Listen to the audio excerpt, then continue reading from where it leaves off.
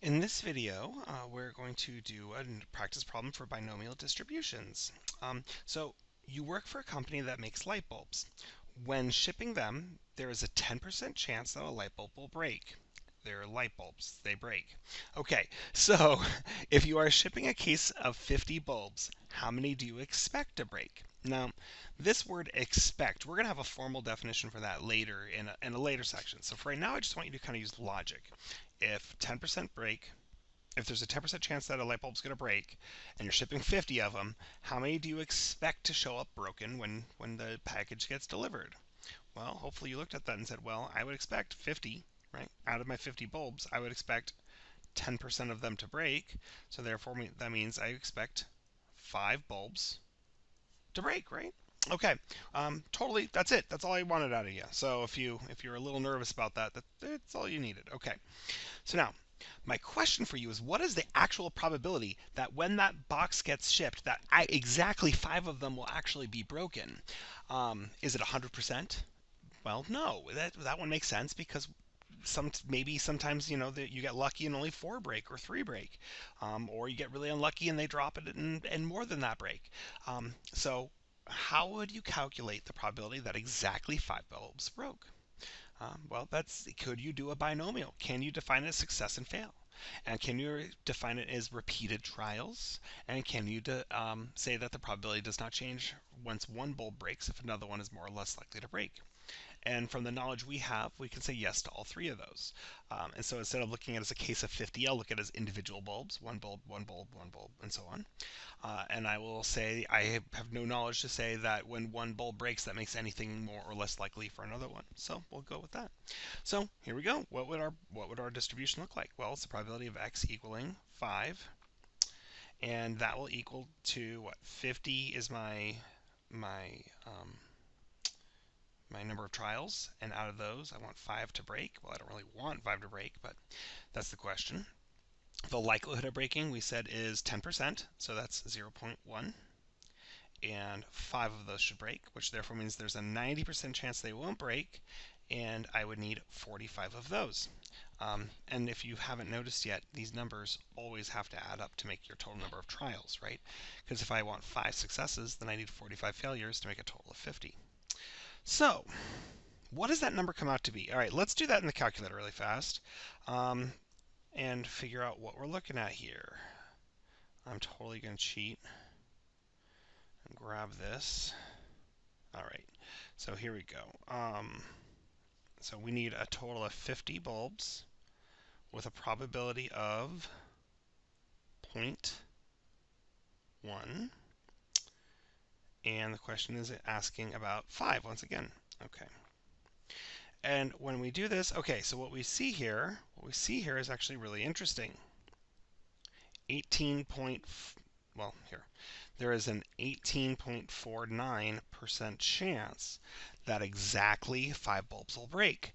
That's kind of weird because if we expect 5 to break, we'd expect that to happen most often, right? And it's only going to happen 18% of the time, 18.49, 18.5-ish% of the time. So now what I'm going to point out is we can also do the same thing here in the y1 line. So let's do this. This will be fun. So let's type in this exact. I'm going to do the standard by hand formula. I think that'll be a little easier to understand what's going on. So I'm going to do 50 math. Go over to the probability. I want combinations. That's option 3. So 50 choose.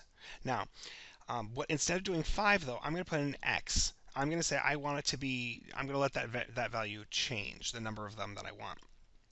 Probability of success will be 0.1 raised to the x. Probability of failure is still 0.9. That'll be raised to the, now I don't know what my number is going to be because my number of successes is changing, so I'm going to do 50 trials minus x. And so now get that typed into your calculator, and then what we're going to do is we're going to look at the table. But in this case, I don't want my table to be in ask mode. I want it to be in kind of count. Well, it's okay. We can be in ask mode. So I'm going to go to table sets. I'm going to press second window, and I'm going to change my calculator to be in ask mode. So that way, when I go second table, I get a blank screen. Or if you have numbers in there, you can just hit delete repeatedly until they go away.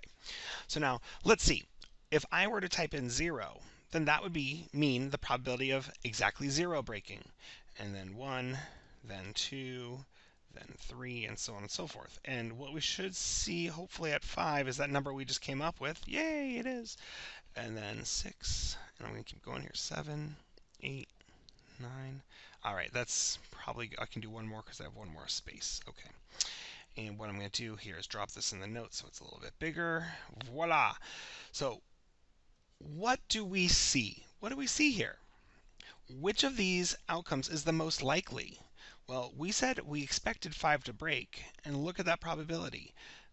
0.184. Do you notice that's the highest probability in the list? So it absolutely makes sense. Our logic of the expected amount is the same as what the probabilities show. But when you look at this, what do you see? Do you notice anything interesting? Do you notice that basically 4 or 5 bulbs, it's basically the same probability? And then 6 bulbs ain't that far off? And then maybe 3 bulbs is pretty close to that? And so on and so forth. So if I were to ask you, now you could use these numbers to answer, like, what's the likelihood of there being 4 or more broken bulbs? Well, if I asked for 4 or more broken bulbs, then you'd say, okay, well, it's this probability and that probability, that probability, that probability, that probability, that probability, that probability, and just keep going until these probabilities essentially reach 0, and you'll know what your probability was. And if you really care, you can go all the way up to 50. Or remember, you could always do the 1 minus and then do the other probabilities. So if I said, what's the probability of x being greater than or equal to 4, you would do 1 minus the probability of x being less than or equal to 3, right? So then you would take the probability of 3, 2, 1, and 0, and then take those values and subtract 1 from them. Okay, so here, what range of broken bulbs would you consider to be normal? Now, we'll come up with measures for this later. We're going to learn about a thing called standard deviations, and we're going to say what would be considered normal, what would be considered abnormal. But for now, let's just eyeball it. Let's just say, what would you consider to be normal? Well, to have 0 bulbs broken, do you see that happens less than 1% of the time? That's kind of not normal, right? So what would you think? And this is just purely opinion at this point. So I don't know. I would say maybe me personally, maybe 5%, 10%, all of these seem to be kind of the highest values. So I would say maybe anywhere between 2 to 8 bulbs will be broken out of your case of 50 normally. And we'll have a way of actually computing that later. But for now, let's say 2 to 8 bulbs. And if you don't agree, but whatever you think, it's just a gut. But the idea I want you to look at here is and say, if 5 is the most common, 18.09 is not that far off. So if don't tell me 5, you better tell me 4 too, at least 4 and 5. And then 6 isn't really that far off either. 15% of the time that's going to happen. So anyway, play that game. All right, so I hope Bernoulli trials, binomial distributions, I hope you feel comfortable. And make sure you have this technique down so you can build a table of values real fast. Make sure you have the calculator down so you can get the numbers out really fast, but also know the by hand formula. It's going to be important. All right, we'll see you in the next video.